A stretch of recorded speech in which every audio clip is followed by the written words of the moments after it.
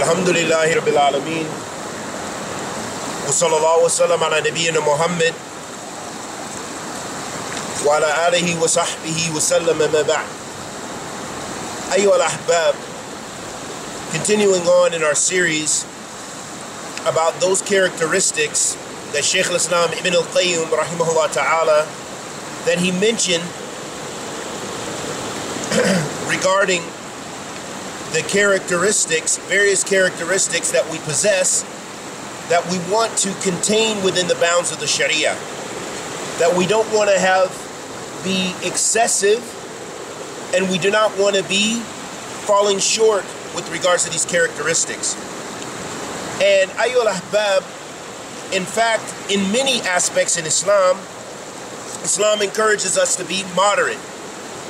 Not as the media refers to moderate Muslims. Moderate Muslims are those who, in fact, reserve their religion to maybe just inside the masjid. But moderation in Islam, within the bounds of Islam, is doing the duties that Allah subhanahu wa ta'ala has prescribed, having taqwa Allah azza wa jal, in accordance with the Shari'ah.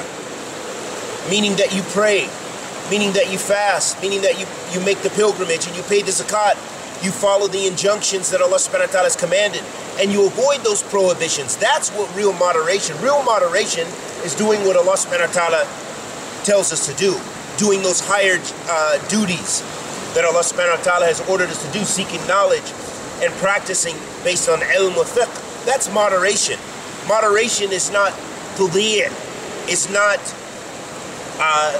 throwing away the principles of the Sharia. Moderation is not allowing for bid'ah and allowing for kufr and allowing for shirk to take place in the community. But moderation is speaking out against those things. That's what real moderation is, because moderation is what is confined within the Sharia. So ayyuhal ahbab, getting back on to what we were referring to, we reached the 9th characteristic out of 10. And Shaykh al-Islam said that the 9th one was at-tawadi'. At-tawadi'. At-tawadi', ayyuhal ahbab, refers to humility. So that humility is a characteristic. And let's hear what Shaykh al-Islam said, Ibn Al-Qayyim rahimahullah ta'ala. قال, humility has its limit. And if it exceeds this limit, then it becomes humiliation and degradation. And if it falls short of this limit, it diverges into conceit and arrogance.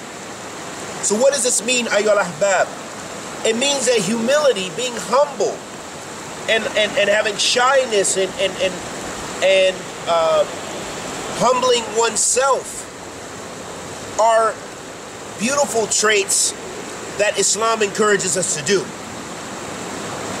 And this is why when Mu'adh ibn Jabal radiallahu ta'ala anhu, he said, Kuntu radif an-Nabi sallallahu alayhi wa sallam ala himar. He said, I was on a donkey with the Prophet sallallahu alayhi wa sallam. Isn't that an illustration of humility? Of course it is. The Prophet alayhi salatu wasalam, as we've mentioned before, could have been on the finest camels. As the Arabs used to believe, for them one of the greatest forms of wealth was the red camel. And the Prophet ﷺ could have the best forms of transport, ﷺ. But instead he was on a donkey with Mu'adh radiallahu ta'ala anhu, telling him and teaching him about Tawheed. Is there any more humility than this? This is the Messenger of Allah ﷺ, the one who had little provisions. And when they made jihad and ghazwat, they did acquire provisions and wealth. And the Prophet ﷺ could have took an abundance amount of wealth to make a lavish home, or even a home lavish enough to make his wives very comfortable. But instead he ﷺ, he died and he had debt. Sallallahu alayhi wasallam.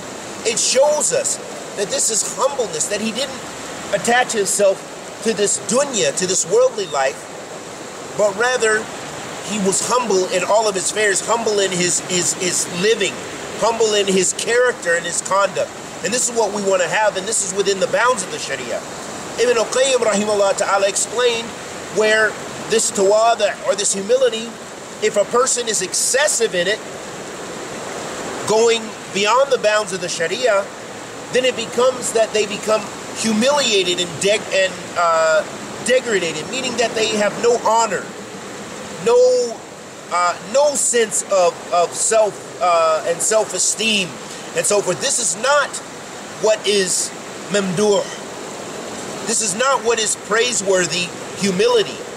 To just consider yourself always as nothing and humbling yourself before people who don't believe in Allah and don't believe in the Messenger alayhi salatu wasalam. No, that's not. You don't want to put your head on the chopping block for them to trample on you and chop your head off and spit on you and degrade you. No, but rather the believer has a form of izzah, has honor and dignity because of their belief in Allah subhanahu wa ta'ala. But at the same time being humbling yourself. And the other way in which this trait can be disregarded is when a person falls short of this and they have no humility. Instead, they're always arrogant and they're always conceitful.